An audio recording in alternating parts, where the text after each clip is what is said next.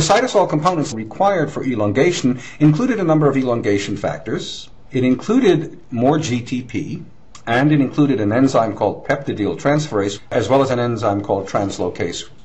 So here is the first step of elongation.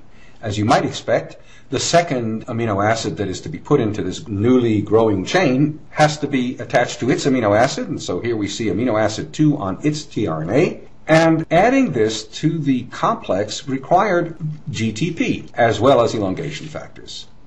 We recognize on the ribosome that is about to begin elongation 3 sites.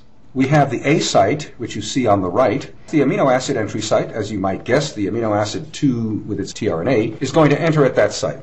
The P site stands for peptidyl site, and you will see why that's called the peptidyl site in just a moment. And the E site is the exit site. Again, you will see why that would be called the exit site as we follow what happens.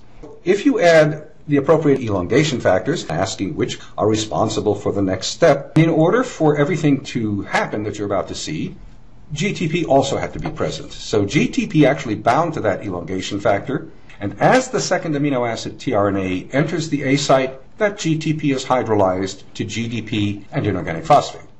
Well, if you keep consuming GDP, you have to start regenerating GTP. So another elongation factor is an enzyme that catalyzes the phosphorylation of GDP again. So you keep regenerating GTP. This elongation factor is not an intimate part of translation, but it is a necessary component to make sure there is always enough GTP to support elongation.